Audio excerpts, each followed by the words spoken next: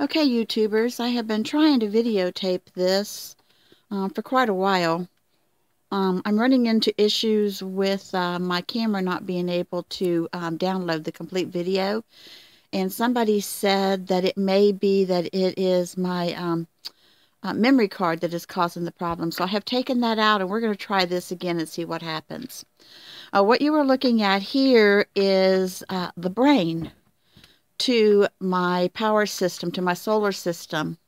The silver thing that you're seeing there go out of the house and down through this box is the vent inside the box, which is a 4x8 box. I have 16 6-volt solar batteries in here that have all been tied together. My system is a 48-volt system. And so this here is the brain. That's the brawn. This is the brain. This is the inverter. That's the inverter. This is the charge controller. This is what they call the mate, or the hub. I'm sorry, the hub. And this is what they call the mate. Or one is one and one is the other. I always get those two confused. So what we're looking at in this situation here is we have been Ticky to scare the tar out of me. We have been, we're looking at our system here. And on this part right here, these 3 lights here, it goes green, orange, red, and that's for the battery. And then we have where it goes green, yellow, red, or green, orange, red, and this is for the status. So if it's on green, that's when the inverter's working. The yellow is when we have AC in, which means the generator is working, and if it's red, that means there's an error, and that generally means that the inverter has kicked us offline, kicked the system off to keep us from going too far down.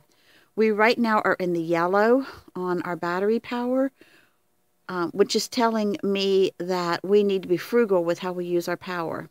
I have been trying to keep the solar panels uncovered with snow all day long, and we are getting some power in, but as soon as I uncover them, they're getting covered back again with this fine powdery snow.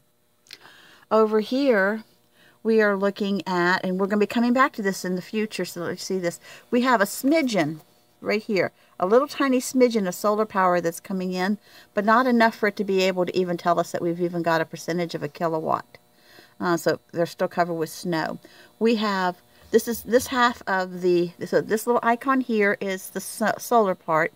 This little part here with the plus and minus on it, that is telling us with the charge controller, what's happening with the charge controller. So this is telling us, this is the out, and this is the in on the charge controller. So this is telling us right now that we've got 0.1 kilowatt of power going out of our system. And this bottom part here tells me when we've got something that's an auxiliary power source, like the generator coming in, what it is doing. At this point right now, we are at 47.3 volts on this. And so when we come back, we're going to be looking at this right here. This is our generator. It's going to tell us how much is coming through the generator. Right now, we've got everything going through the battery bank, through the controller. So it's all going out at a 0.1 kilowatt. Basically, this is telling us the same thing down on this screen. It's telling us how much power we have that is coming in. It is telling us how much we have available to go out. So we've got 47.5 volts at 1 amp that we can have go out. It's telling us that we have generated 0.05 kilowatts. And we've had a total of 0.3 kilowatt hours come in. And it is trying to bulk. It's trying to put power in. So at this point, I'm just saying that we need to do something. And what I'm going to be doing is I'm going to go ahead and turn the generator on. Okay, friends, we have gone outside to where I have the generators set up. And I have 2 generators. I have a backup plan on for everything. This first generator I'm going to show you is a 9,500 watt generator. I got this at Harbor Freight, through Harbor Freight. And this is what I actually built the house, or had the houses built with.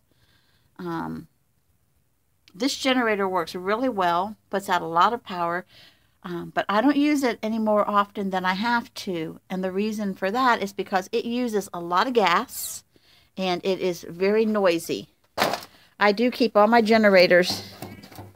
We've had dirt leaking through from overhead because we're under a decking here. So I do keep, as you can see, this is full. I try to keep all my generators full.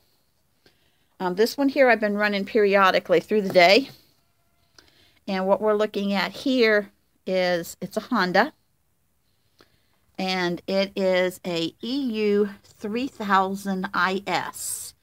It uses less gas. It does put out less power, so it's using less gas. And I'm going to go ahead and show you how I start this. Now, one way I could start it is it does have the pull. So I could take this and I could pull like you do with a lawnmower and pull the cord. But I prefer to start it this way. Okay. This is where the power is going to be going out. And it's going to be going along. And it'll go through this plug, which will tie it then into my inverter control panel source. So, okay, here's the front of it. And what I do first is, like, this is the fuel valve. Now, it does have an echo throttle on it, which means if I were using it for, like, power tools or, like I had it in the barn while I was working on something, because this one, I mean, they are movable. So I could take it to the barn. Then I would switch this to on. But which would make it to where when I was running tools, it would run harder. Or when I was using it, it would run harder. And when I wasn't using it, it would just sort of idle. So the first thing that I'm going to, and I'm going to keep this off, because I want this thing to run hard because it's going to be filling up our solar bank. Here's the fuel valve, so it's in the off position right here. And so I'm going to flip this here, and it's got the little gas tank on it. And I'm going to pull the choke out. And then this key here, I'm going to turn it to start, and then push the choke in. Okay, and the green light is on. Now, the problem that I do have with this system is that, say, if we were to run, like turn on the vacuum cleaner, or I'm trying to think what other appliances we've had on, it will actually kick it to the overload alarm, and nothing will be going into, this is the overload alarm, and nothing would be going into our system. It actually kicks it off. It, like, you know, does like a circuit breaker type thing. Okay, so we're back inside. And what you're looking at now is my Outback Power. It's either the mate or the hub. And right now it's showing that we have an AC input, which is the generator going into it. We have an auxiliary power source other than the solar going in through there. It is showing us that we're up to 50.6 volts. And you can see that the arrows are showing from the generator that we've got 124 volts coming in from the generator. That is going in through our charge controller, 2.6 kilowatts going over into our power system here. It's also got a little bit of power trying to come in right here through the solar, and that's showing right here, showing that there's a little bit of power coming in through the solar, but it's still showing 0.3 kilowatts is what it's trying to run through there.